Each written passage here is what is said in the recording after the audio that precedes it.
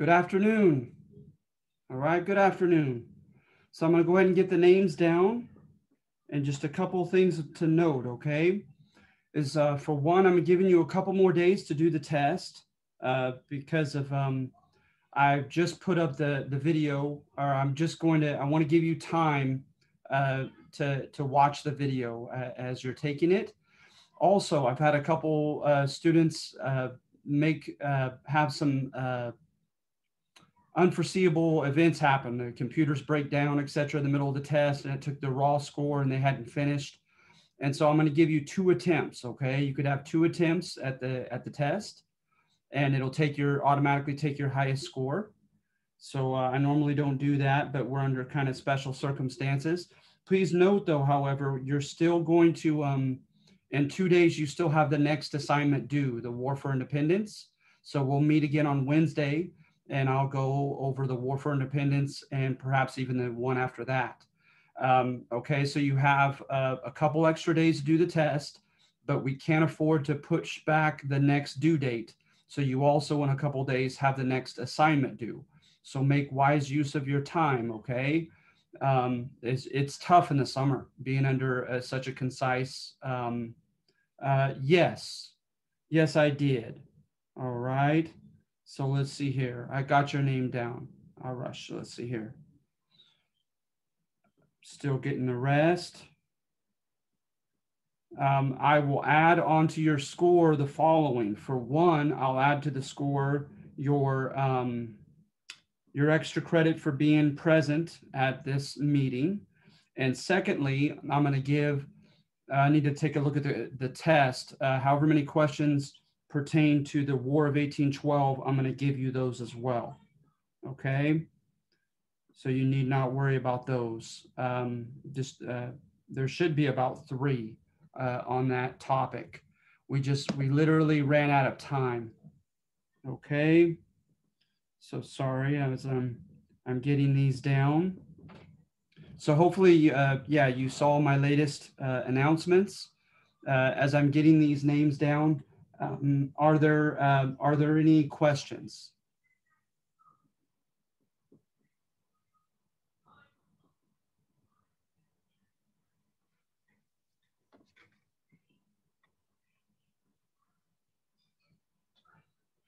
Yes, and if you were right on schedule or even a little ahead of schedule and did the War of 1812 and you submitted it, you do not have to do the Early Republic. Just remember that the Early Republic has material on it that is pertinent to the test. So make sure that you read it. But if you do the War of 1812, you do not have to do the Early Republic. Okay, so yeah, sorry about that. I always try to adhere to that whenever I make a mistake or I'm negligent in some fashion, that your grade does not pay for it. All right. If I have to push dates back, due dates, if I have to, change this or that variable, that's fine by me. All right. Because I don't want you to suffer for it.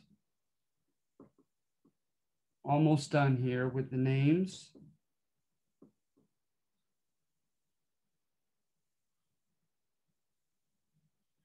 If you did both ENROs, I'll give you extra credit.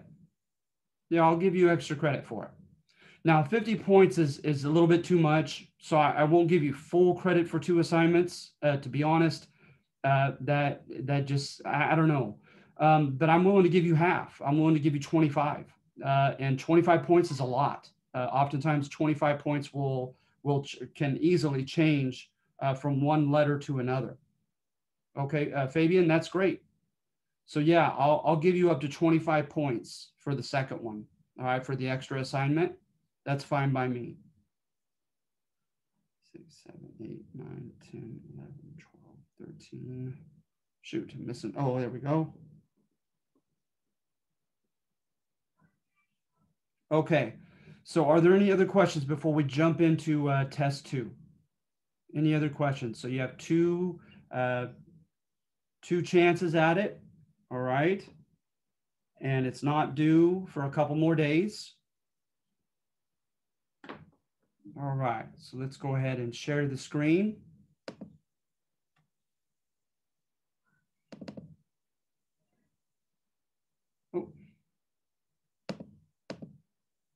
All right.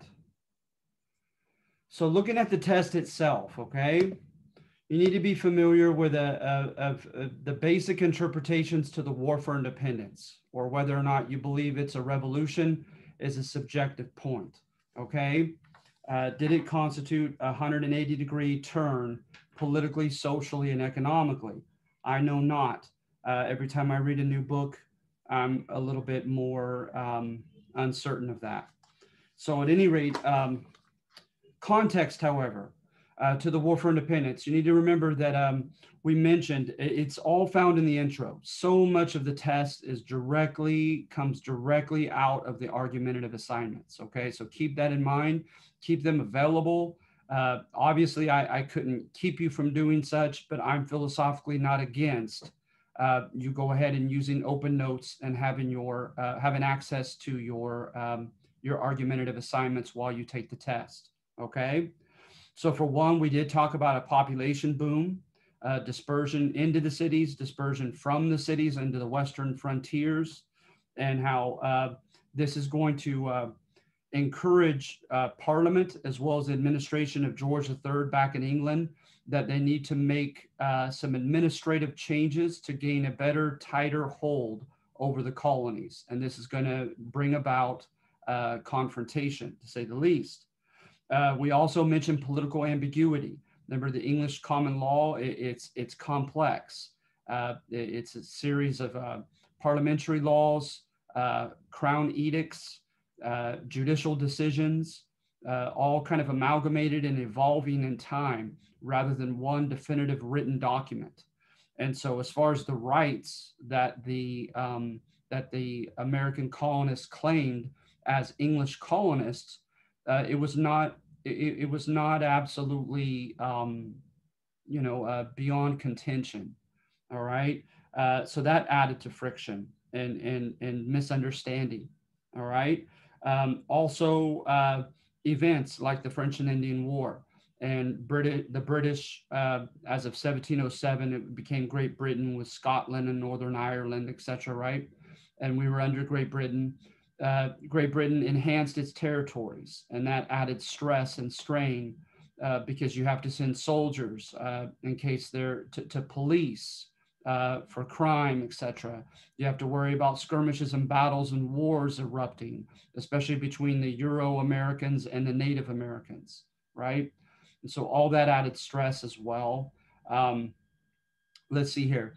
But they did also, what also added stress is they wanted to make good at this time, the administration, Tories and Whigs alike, in the British Parliament, as well as the Crown, George III, they wanted, you could make the argument that there was a kind of a placating policy where they wanted to placate the Native Americans and keep Euro-Americans off their land, okay? And so with the proclamation of 1763, whereby Euro-Americans could not travel west of the Allegheny Mountains, between the Alleghenies, the Appalachians, and the Mississippi River. That was to be reserved to the Native American tribes, and Euro-Americans took exception to that because that was their American dream, heading westwardly and squatting on land, all right? The main interpretations that you find in the handout, right? The one that we learned oftentimes as children is kind of synonymous with Bernard Bailyn and Gordon S. Wood as popular historians. And they contend, right, that we had a revolution. They contend that there were revolutionary ideas beginning in the 1740s, actually before that. Some of the works that they cited were from at least the 1600s, if not earlier. But they had a philosophical movement, right, called the Enlightenment. They had a religious movement called the Great Awakening. They had an Enlightenment movement in Scotland, all right? And so with those ideas, what were some of those ideas? We talked about them, natural rights, rights that human beings are entitled to, regardless of civic rights. Civic rights are man-made. They're accepted and they're permitted by the government. But the argument is what the government gives, the government can take away. If it's your natural right, it's more secure philosophically, right? Because you're entitled to it by nature of being a human being. And so they talked about natural rights. We talked about the equivalent of your First Amendment rights with writers like Voltaire, freedom of expression, freedom to peacefully protest the government, freedom of the press, to let the public know what the government is up to, etc. We talked about due process rights like Beccaria, the rights that every human being ought to have when suspected of having committed a crime. Okay, so we delved into that. I mentioned Diderot and Condorcet, gentlemen who wrote the French encyclopedias, and they basically, right. I hope I'm not going too far here, but I'm inferring that's highly tied to what Thomas Jefferson wrote as the pursuit of happiness, the right of self-cultivation of every human being, to rise up as high as his or her talents and hard work will permit him or her. Okay, so opportunities to be open to school, education, all the economic trades open to everyone, etc. And that's tied also to the idea of a free economy, right? Like with Adam Smith and his Wealth and Poverty of Nations book, and the idea that mercantilism is parasitical in nature, it's arbitrary, and that free economic transactions ought to be opened for all human beings, right? Because again, these are known as natural rights, not just civic rights. So those are some of the examples we went over. We talked about the social contract. Government exists by the permission of the people, and the government is our servant, not our master. And the government's role is to protect our natural rights, right? And when the government fails to do such, we have the right to oust those who are governing and to replace them with a new government that will be adherent to our needs and our rights and our freedoms. Okay, so we talked about that. The Scottish Enlightenment was all about libertarianism, arguably, and so it was the idea that man cannot be trusted with too much power, and so there ought to be limited checks and balances in government, like Montesquieu's book, A Spirit of the Laws. There ought to be checks and balances between different governing officials and different bodies, like the legislator that writes the laws, the executive that executes or carries them out, the judicial that adjudicates disputes and interprets the law, etc. Right? So at any rate, there's that notion with the Scottish Enlightenment as well. And the idea with Bernard Bailyn, right, is that we had intellectual midwives, as he calls them, people who had the time, the means, the leisure, the education to read these works as they were percolating in the press, right, and printed, and to basically summarize them and put them in very short, simple form so that the average person had the time, the intelligence, and the means to interpret those ideas and to be influenced by them, right? So hence, when you look at grassroots organizations made by people with very minimal education, some of the Sons of Liberty chapters, et cetera, right, during the War for Independence, they're going to cite natural rights. They're going to cite the term social contract, consent of the governed, and so forth. And we don't know that many of them, if any of them, had the time and means to read John Locke's Second Treatise on Government or Jean-Jacques Rousseau's social contract books, right? But it doesn't matter to Bernard Bailyn, is that the average person became enlightened through the intellectual leaders of the rebellion, like Benjamin Franklin, Thomas Jefferson, John Dickinson, John Adams, etc. All right. And so that's Bernard Bailyn's thesis. So that, and then also remember the Great Awakening. And the Great Awakening was for conditional deference, okay? That you defer to your authority only if and when, right, they deserve it. When they're following, in this case, it was with the clergy. So only when they are following God's laws and precepts and ruling the Anglican Church and Congregational and Presbyterian churches, etc., in a godly fashion, that if they're not, you have the righteous right to rebel against them. All right. And so these types of ideas are percolating through pamphlets and um, articles in the newspapers and almanacs and so forth in large number, especially around 1774. All right. And so you have all this going on with that thesis. Then you have a more cynical, I would say, thesis, more in line with what the British oftentimes teach when they cover our rebellion and independence from Great Britain, and that is the salutary neglect thesis, right? And that thesis, instead of focusing on ideas and the role of ideas revolutionizing the minds and the expectations of American colonists, instead you focus upon powers and opportunities that American colonists had acquired and had grabbed for themselves long before the War for Independence. And so you find that, I believe, on number 1 of the handout, and known as the salutary neglect thesis, that we were neglected by England, but it had a healthy or salutary effect on us. So it's oftentimes, perhaps simplistically, likened to a son or daughter, oftentimes left by a father figure who has rather strict rules on paper, but fails to enforce them and is often gone with other business.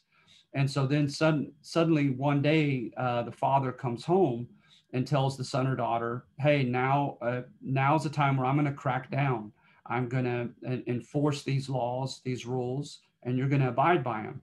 And the idea is that son or daughter is already 18, 19 years old and doing very well, doing very independently without dad. And so the son or daughter says, sorry, dad, too little, too late. I've had it good for too long. I'm not going to give up on this good thing, on my independence. And so hence that we fought, that we were kind of like spoiled children, whose assemblies garnered power after power. And I give you examples of that in the handout, and who smuggled and did what we pleased economically, even when on paper it wasn't legal for us to do so. And then when the British government tried to crack down in the 1760s and 70s, we were not having any of it. All right, so that's known as the salutary neglect thesis. Then you have a gentleman, right, Joseph Ellis, in his book on Washington, and he contends that there is more to this, right? That that there was a selfish component, there was an ambitious component, as far as the alleged motives of our founding fathers who took control of the rebellion over the Continental Army, over the Continental Congress, politically, etc. Right? And so they contend that these people were selfish. They were very self-oriented, ambition-oriented, and those ambitions, oftentimes, like with Washington, were thwarted by the British and by the British system. One such component of that system was called patronage. And under patronage, you had to have the right connections to be able to engage in certain economic activities, to have access to certain titles and lands and offices. And if you didn't have the connections, it didn't matter how worthy you were of office, you were left out. And so to Washington and others, right, that seemed unfair. They had kind of ingrained in them, in their psyche, arguably, and in their culture, more of a spirit of meritocracy, that you get what you merit. You ought to get what you earn, what you work for, and what you deserve. And so hence you find that with Washington as a cash crop farmer, becoming frustrated with the hated middlemen that were taking the lion's share of his profits. And you find that especially in his ambitious designs to move up the military hierarchy and doing well, he thought, in battle, and the British continuing to snub him and to exclude him. All right. And so you have that with Joseph Ellis's book. And then perhaps even more cynical as a thesis, you have Howard Zinn. And Howard Zinn contends, right, that the founding fathers were afraid of a class war, that you could find evidence, according to Howard Zinn, in by the 1770s, of a big disparity between the haves and the have-nots, virtually in every colony. But he focuses a lot on Pennsylvania and New York and the middle colonies, when you had this kind of upper echelon of mercantile and bourgeois elites. And then you had a big burgeoning population of the homeless and those who were just barely getting by. And so then with the Stamp Act riots You see evidence, right, whereby some of the colonial leaders who were elected members of the assemblies, right, they had complaints against them by their own constituents, contending that they were not doing their jobs, that they were not looking out for the best interest of those that they were representing, especially those in the western periphery of the regions that felt they were being underrepresented in their colonial assembly.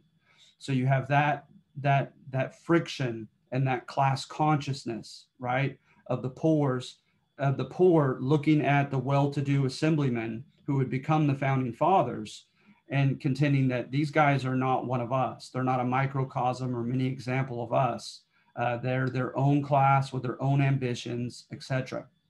So then you have evidence in some places like Massachusetts, etc., whereby the committees of correspondence and these other organizations tied to the assemblies, so men that were accustomed to being in the system, in the political system, trying to reach out and trying to almost deliberately antagonize the common folk into boycotting British goods that had taxes on them, going after tax officials and tar and feathering them, etc., right?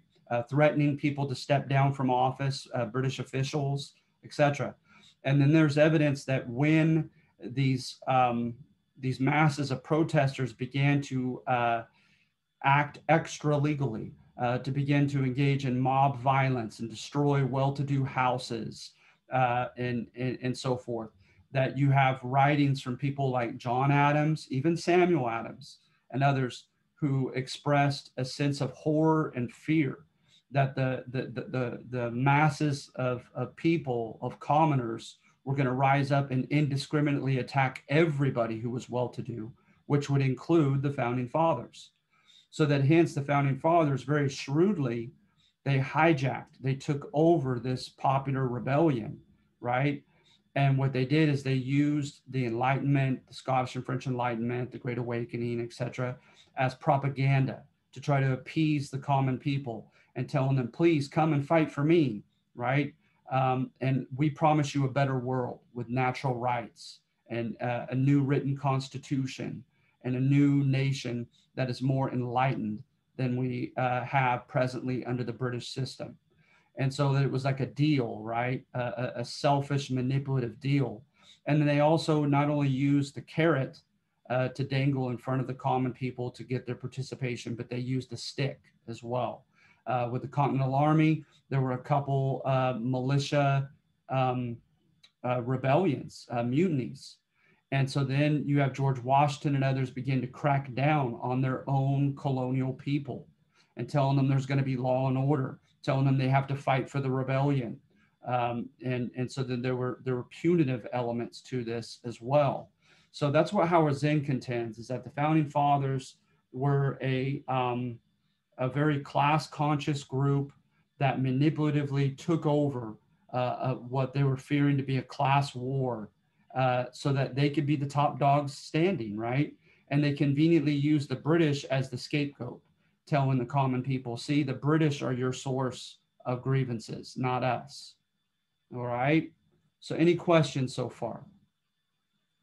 Okay, I'll help you with the textbook one more time, okay? I like to think that you have your textbooks by now, but just in case for a few of you, if you don't, please note, I pretty certainly will ask you to do the textbook questions on your own by test 3, okay? So Alan Brinkley in the textbook, he seems, when you read the intro, to me, he seems to adhere to the salutary neglect thesis, that the colonists acquired more and more powers, more and more freedoms that were not initially intended for them to practice and have. And then the British tried to crack down at the end of the French and Indian War, and we weren't having any of that. We fought to keep a good thing going. So he doesn't go so far as adhering to Howard Zinn's thesis, okay? Then going on to the early Republic, the Confederation one. Number 10, it aligns with number 1, and number 11 aligns with number 2. So remember we talked about that, how I'm kind of a little bit bored with the historiography of the Confederation because there's not a lot of debate, They oftentimes adhere to the same boring old thesis, and that is right is that the states, they had a relatively democratic government, each of the states, with a lot of enlightened principles espoused in their written state constitutions, because each state wrote a constitutional new charter during the rebellion, right? And a lot of them were arguably very enlightened and liberal, wanting to change things and wanting to maximize human rights, with exceptions, of course, of women, Native Americans, and African Americans, right? And so, at any rate, when the states were doing such, they had a very loose, deliberately loose, decentralized confederacy, and it was meant to optimize their freedom. And the argument is they took advantage of that freedom and they abused it, right? Again, like in paternalistic terms, like a kid, an adolescent, young man or woman who gets optimal freedom suddenly and abuses that freedom and does some pretty rash, foolish things. And so, and hence, right, the idea is like with the founding fathers like James Madison and others, they would write that government is the fig leaf of man. Like when Adam and Eve sinned, they lost their innocence, and they realized then that they were naked. They were no longer like children, and they sewed fig leaves to cover themselves, their bodies, right? So that hence it's a badge of our sinfulness, right? That government is, because he states, right, if men were like angels, we wouldn't need government. We could technically live in an anarchy with no government. But man, being what he is he, to whatever extent he cannot handle freedom, then that freedom needs to be cut short or curtailed, and there needs to be as a necessary evil, a burgeoning, growing size, scope, and power of government to regulate what he can and cannot do. And that's the argument with the Confederacy, is the states acted selfishly with one another, and it created a bit of chaos between the states, and that within the states, people acted very rashly when it came to economics, especially with loans and debts, wanting to get the debtors out of debt at all costs and causing inflation and credit issues and so forth, right? Then when number two, Pauline Maier in her book Ratification, she contends, right, that the founding fathers did not initially intend the Constitution to be very democratic, nor to be very enlightened, but it was rather conservative as a document and as a new government, going away, drifting away from this confederation. And she contends that it was only popular protest, right? A popular insistence within the states during the ratification process of approving or ratifying this Constitution that founding fathers wrote behind closed doors with no press allowed. And they wanted to basically correct their own paper. They wanted to ratify it, some of them, without even popular approval. And that didn't work when they went back to their respective states, right? And the different people, constituents, and other political leaders in the states insisted that they have a say in this new constitution. And therefrom, arguably was derived the Bill of Rights, for example, whereby people contended, we're not okay with this constitution unless there is an enumerated, a specifically stated right for citizens for such and such, or for such and such, as you read throughout the Bill of Rights. Okay. So then let's see here. So technically the type of government that the founding fathers devised in the summer of 1787 was a constitutional, right? So that in theory, at least on paper, that the Constitution is the ultimate law of the land, that sovereignty, the right to have authority over us is derived by popular consent, of course, right? By the consent of the governed, but that consent was given once 9 of the 13 states passed or ratified the Constitution. Now the Constitution is the law of the land. And the idea was that the Constitution would be enlightened. The Constitution would be colorblind. It would be, just more consistent than mere man. So hence with the president having to swear allegiance and an oath, right, to defend and follow the Constitution. And then we have a federal republic. And the federal part, right, is a combination of a decentralized government, like a confederation or a confederacy, whereby the local regions, remember libertarians like that, to keep government as weak and loosely constructed and localized as possible as a lesser evil to keep the governing authorities more accountable, arguably, and a unitary government, which is a strong central government dictates policy everywhere. So we have a combination of that, right, in our federal system, whereby like our Article 1, Section 8, Congress, the central government legislator, Congress, has a lot more powers than it did under the Confederacy, right? That's conservative. But then the 10th Amendment says that anything not given to the federal three branches is and not mentioned in the Constitution is reserved or left over for the states and local governments to devise. So we have a combination, right? We have concurrent powers. States can make their own laws. States can tax their own people, etc. In addition to the federal government, Congress doing such. But there are historic judicial decisions adhering to a supremacy clause, contending that a state's laws cannot contravene those of the federal government.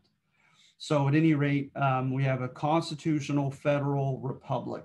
And I just stick to the simplistic idea of a republic under Aristotle, that it has elements of democracy, of the demos, the commoners participating in government, elements of an aristocracy, or a body of people that are kind of insulated from popular approval and popular voting in election. And they're supposed to be the better sort, who are better read, more educated, have more leisure time, and supposed to be better apt to rule. And then elements of a monarchy, of a strong chief executive. Okay, so that's what we have. And our capitalist system was never laissez-faire, was never government let it be, right? As you read in number 1 of the early Republic handout, from the get-go, the Secretary of the Treasury, Alexander Hamilton, instituted a system whereby the federal government heavily got its hands involved in the national economy and in the state economies for that matter. All right. So any questions so far?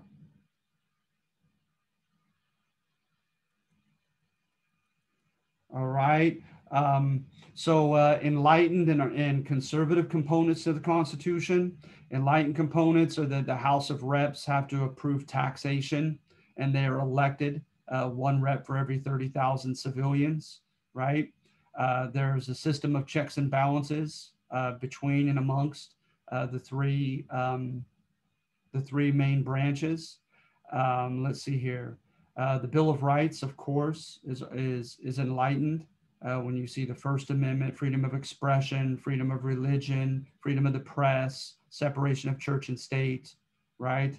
But notice nothing was done on universal citizenship, right? We're very, very far behind in that enlightened concept, right? Very far behind, as you may know. Getting into the Civil War, with the 14th Amendment, we finally enfranchised or gave citizenship to African-American men after a long, bloody war. So obviously the Founding Fathers did not adhere to the enlightened notion of universal citizenship. Conservatively, Article 1, Section 8 gives a lot of power to Congress now, a lot more than to the Confederacy. I would argue that that is conservative. We implicitly accepted slavery, very conservative, right? Senators were not popularly elected at that time, not until 1917 with a new amendment. And so that's a while from happening. Okay. Let's see here. That minutes of the congressional meetings ought to be published from time to time. You will find that in the Constitution, but I would not consider that to be conservative. I consider that to be enlightened, right? Because that's encouraging transparency, where we could see what the government is up to. So then going on between the conservatives and the liberals, the left and the right, so to speak, right, amongst the founding fathers, is recall that what I mentioned, I subjectively think the gulf between the left and the right compared to that in other countries is rather narrow. Those on the right did not want, yes, granted, Hamilton flirted with the idea of a chief executive that would serve for life. You know, a few other components to his platform were rather conservative, more conservative than what the founding fathers finally agreed to. But he still wanted a republic. He still wanted a federal republic. And he certainly wanted a constitutional federal republic. He was a downright, almost a downright abolitionist. And so he really was not that far to the right, arguably. Then you look to the left, the anti-federalists who were libertarians, wanted to get away from big brother and big government, et cetera, right? They were not for ratifying this constitution because they felt it was too centralized, too undemocratic, okay? The anti-federalists, they would morph into the Democratic Republicans as the first oppositional party to the Federalists. And the Federalists were the conservatives who wanted this less democratic, more centralized government compared to the Confederacy that we left, that we dropped behind, okay? And so with the liberals, they weren't really that liberal, I would say. Very few, if any, took a stance against slavery. Very few, if any, had flirted with the idea of universal citizenship. They sure as heck didn't flirt with the idea of land redistribution for the poor. And so you find some of those elements, right, in Latin America on the left, wanting radical change. And you don't find that amongst our founding fathers. So I would make the argument that the left and right spectrum, that gulf between them, was not that broad when compared to that of other countries. And so, which would be bittersweet, I think. In the short run, you're more apt to get along with one another because your differences really aren't that fundamental. And so it might be in the short run better for the sake of unity and peace. But then if you really want to get something done that is considered, you know, a bit revolutionary, like universal citizenship, you're going to run into some problems because the two institutional pipelines, the two political parties, neither of them will embrace that. All right. And so at any rate, and hence, you know, you have the Civil War and all that. So let's see here. With the conservatives, like with number 18, their argument was that they still wanted reps to be elected, at least in one of the two houses, right? They just wanted the, quote, better sort to be elected, right? But they still wanted the better sort to be accountable. And the argument was, as I said it in class, last video, is do you believe everyone is equally entitled to the same rights, protections, and opportunities in society? And of course, it's a rhetorical question, the answer to which should be yes. But then if I ask, do you believe that everyone is equally capable of fixing your car or of writing an English paper? And of course, that answer is no, right? People differ in their talents, in their skills, etc. So likewise, the conservatives thought that as well, is that the people ought to trust their vote and their legislation and elect someone who is better capable than they are of ruling, who has more leisure, who has more education, who has more political experience, etc. All right.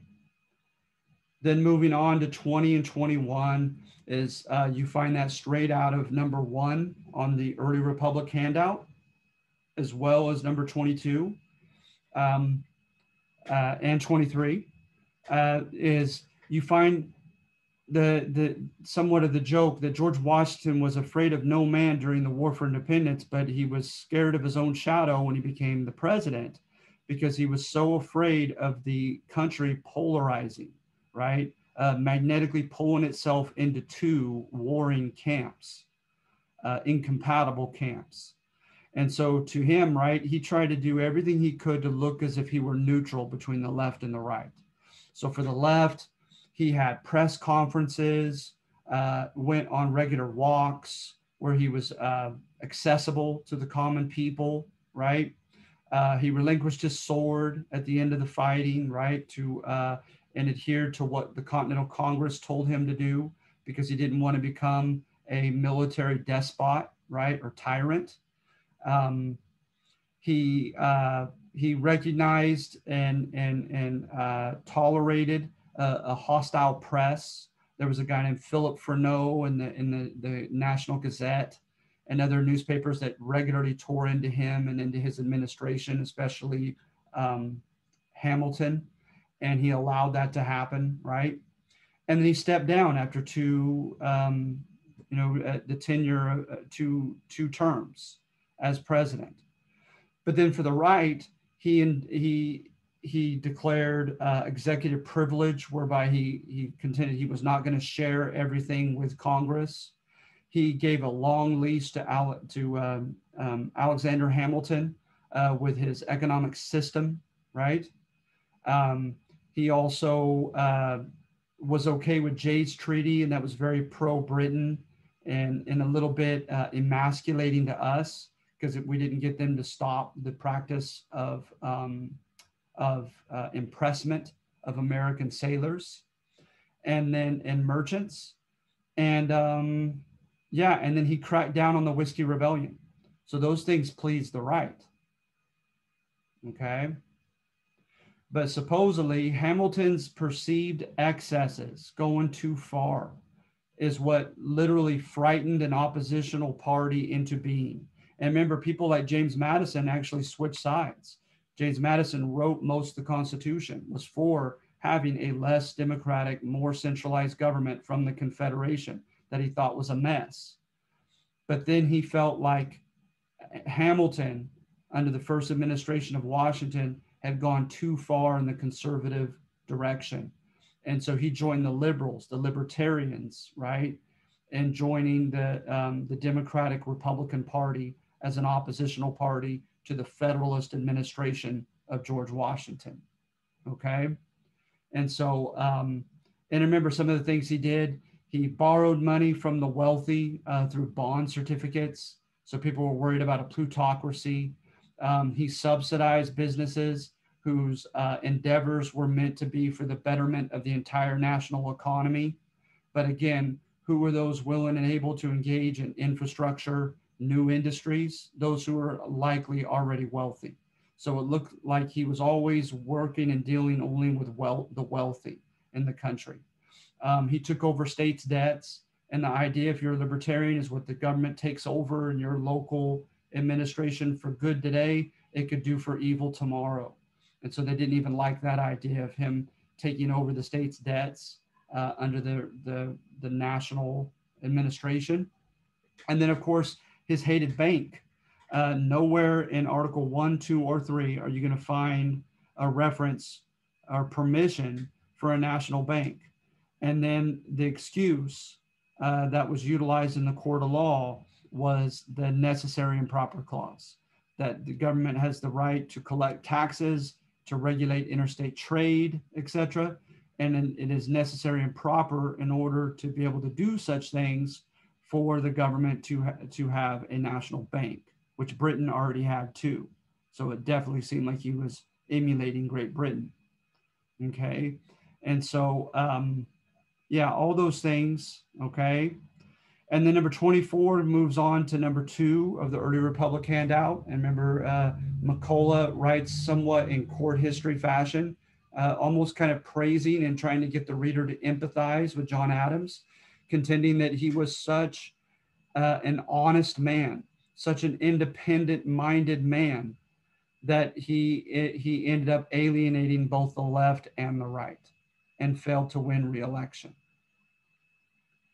Okay, so in alienating the left, his Congress, his Federalist Congress, passed the Alien and Sedition Acts, arguably constitutionally dubious or doubtful on how constitutional these things are.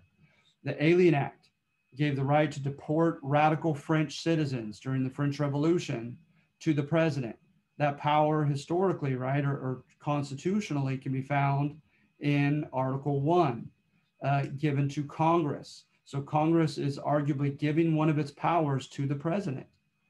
And then the Sedition Acts, right, is curtailed or cut short our First Amendment rights, contending that if your freedom of expression in any way had a consequence in which it promoted sedition against the government, you could not speak or write those words. And it looked even worse when some of the oppositional parties to his administration were shut down and arrested under that constitutionally dubious law. Okay. Hofstadter's thesis is the mommy and daddy thesis to Thomas Jefferson, right? Moving on to Jefferson. And remember, this guy, oftentimes the historiography of him is he was an enigma. He was a puzzle. When he was young and he wrote the Declaration of Independence, when he was young and had common written intercourse with a French friend, and in their correspondence, he would write what he thought about everything from farming and the soil and climate to big political issues. And it ended up becoming published, supposedly unbeknownst by him, but published and known as Notes on the State of Virginia. And in that, he has some very enlightened liberal views, right? But he becomes president and he's anything but enlightened and liberal. So what happened? Was he a hypocrite? Did he become more conservative in age? Did power change him? And of course, according to the textbook, right, it was, quote, and you find that in the last number, forces larger than himself made him feel compelled to give in, right, and become pragmatic instead of idealistic. Instead of idealistically trying to change the world for the better, like you find in the Notes on the State of Virginia, he became simply practical and said, I'm going to do what brings about the best practical, immediate results as far as my daily decisions, instead of what I wanted to do when I was younger in changing and improving this country and the world. All right. So, but Hofstadter, his thesis is tied to his mom and dad. Remember, that's the thesis, is that he felt wealth guilt, right? He felt wealth guilt and felt like he never received the affirmation he needed from his father. And his father was a, quote, commoner, Peter Jefferson. His mom was aristocracy, Jane Randolph. And that his dad oftentimes identified him with his mother as a well-to-do Randolph son.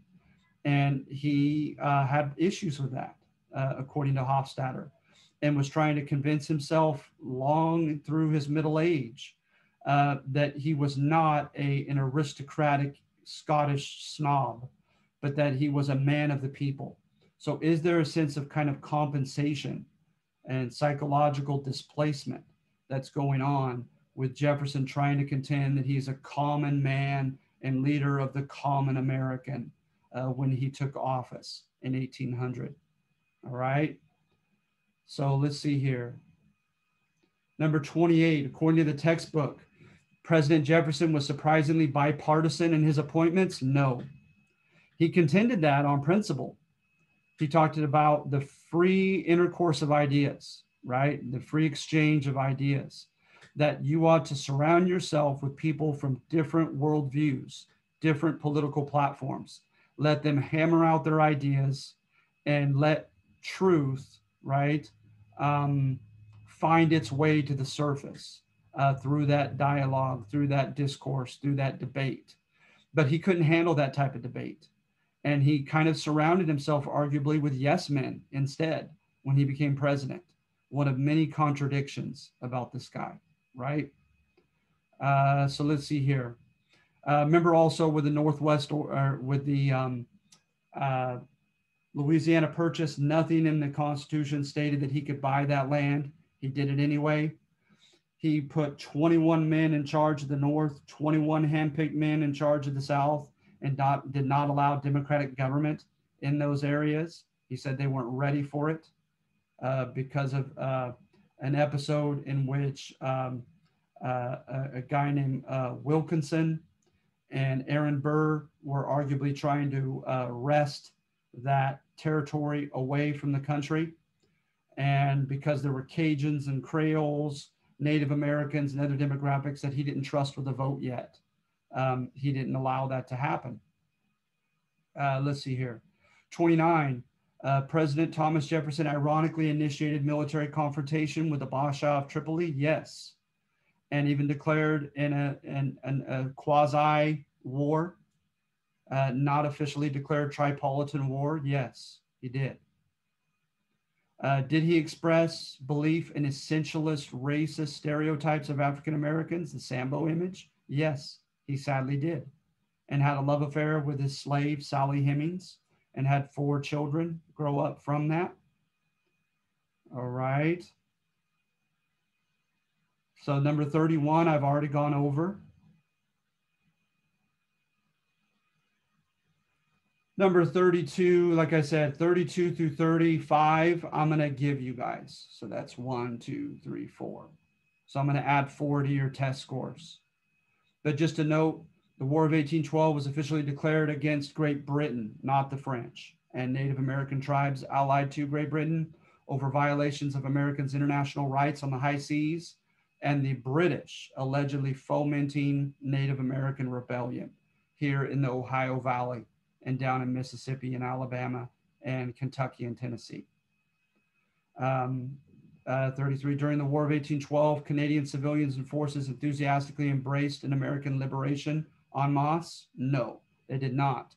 We had 3 invasions of Canada and they failed miserably, if you happen to jump on that assignment and to have watched that video. 34, according to the War of 1812 video, many Ohio Valley Native Americans chose to join the Red Sticks with their red ochre painted tomahawks against the U.S. on account of white settlers' intrusions and illegitimate American treaties. Yes, that is true. 35, according to the War of 1812 video documentary, the fight against Native Americans in the South was less intense on account of the deal the U.S. government made with the Creek tribe. That is false. So at any rate, I'm going to give you those anyway. So you get those right. That's even just 4 more that you could add to your score. Okay. So I hope that I'm illustrating that for whatever areas that I'm failing in, I want you to do well in my class. All right. So remember, you have 2 submissions for this. So make a good go of it. Okay. And remember, you have until the 14th instead of tonight. But next assignment, I want you to have done on the night of the 14th as well. So utilize your time well, okay?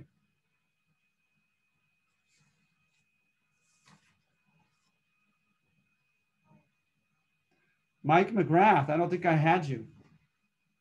So I'm glad you showed yourself on there.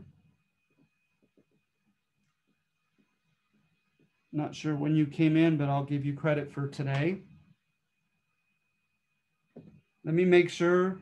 All right. All right. So thank you, Robert, for the thumbs up.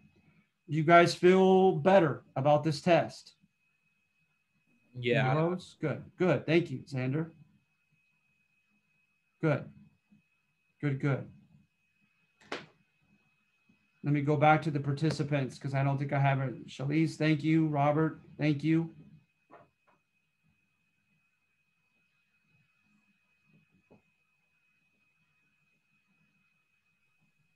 My Zoom is under Nye Walker, but my official name is Naila Walker.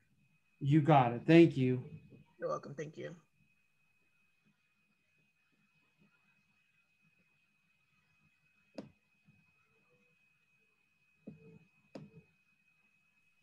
And I did have a quick question about the War of 1820 video assignment.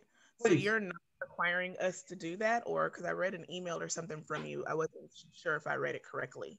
Exactly. Yeah. If you've already done it, okay, yeah. You can do it in place of the early Republic, because that's what I switched it with the early Republic assignment.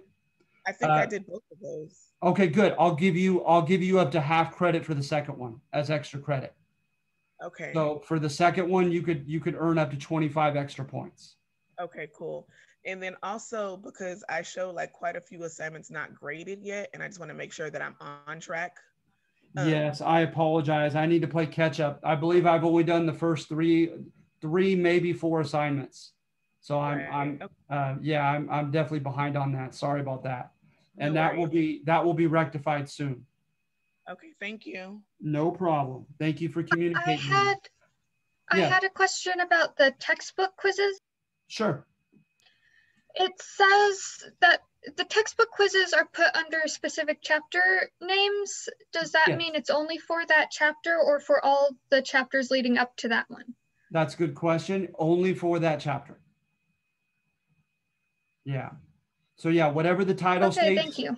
no problem. Whatever the title states, the questions and answers to those questions are found just in that given chapter that's stated in the title. But no, that was a good question in case that wasn't clear to anyone else. I also have another question. Sure. Where do we get credit for attending these sessions? Okay, I have a stack of each of the classes, and I'm going to put it in a separate category as extra credit. But I'll tell you what I can do is I could add it to, I'll send you an announcement, okay? And I'll let the class know which assignment I've added the score to so that you'll have the points on your end and not just me on my end. Because on my Excel sheet, right, that's what I go off of with your final grade. So I assure you I'm doing the extra credit in an extra credit column. But I'll go ahead and additionally add it maybe even to your test 2 score. And then I'll let the class know via an announcement that your extra credit sessions have been added. And remember, it's 5 points each, with exception of maybe once or so. I went in such lengthy fashion that I may have promised you 10 points, but most of the time it's 5 points for each of the times. Okay, I just want to know. Thank you. No problem. Would it be possible to add it to maybe one of the quizzes that we kind of scored low on, or because I have a couple that was. I mean, yeah. To be honest, I mean, you, Miss Walker, it really it doesn't matter to me because as long as your points are added, because I just do the on the Excel sheet, right? I do all the columns. And then all I have to do is when I get to the total points, say, equals the sum. And I put in each of the columns, right? B2, C2, D2. And so it's going to add them up. And so it really doesn't matter on my end which column I put them in. Okay. And so I'm okay with putting them in. If you have a suggestion, if you'd like me to do it on a quiz instead, it really doesn't matter in the end, right? It's all points added. Okay. So yeah, whatever you like. Thank you. No problem. All right. Anyone else?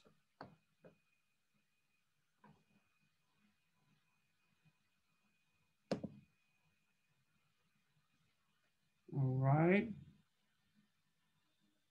So are we good? Are we good? We feel better about the test? Good, Xander. Thank you. I hope so. Okay. All right. And so thank you, Alyssa. So I'll go ahead and bid you adieu, and I'll wait. Rose, goodbye to you as well. I'll go ahead and wait a minute. And if you have any questions or any issues or anything, just stay on. All right. Good, Mike. That's good to hear. You're very welcome.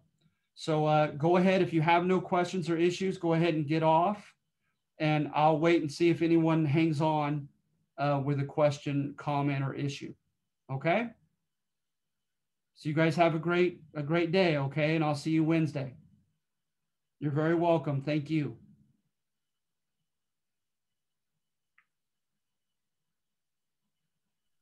I had a question. Sure. Is test 3 from everything we learned in the semester? No, it's not. It's not accumulative.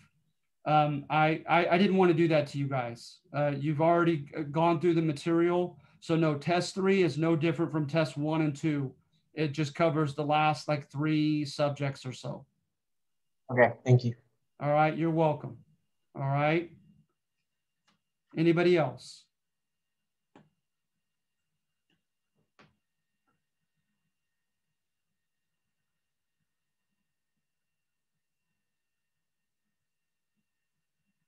No problem.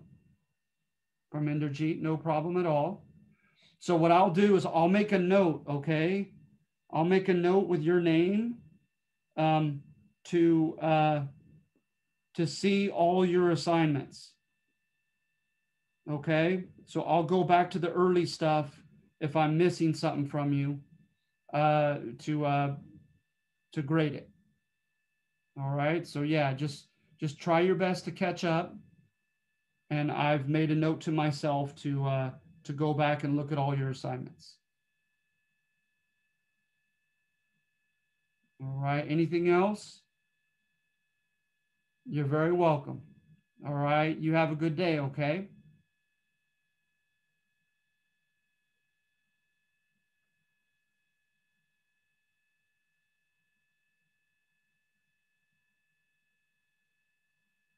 Thank you. All right, Maria Diaz, can I help you? Anything I could do to help?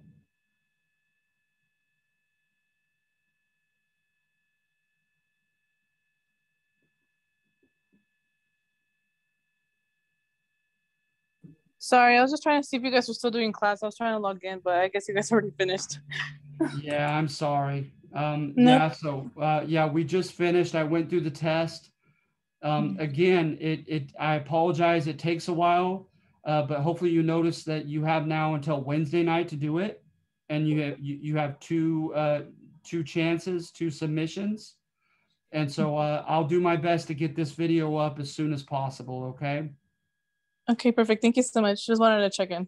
No problem. You're Okay. welcome. You have a good day. You too, Maria. Bye-bye. Bye-bye.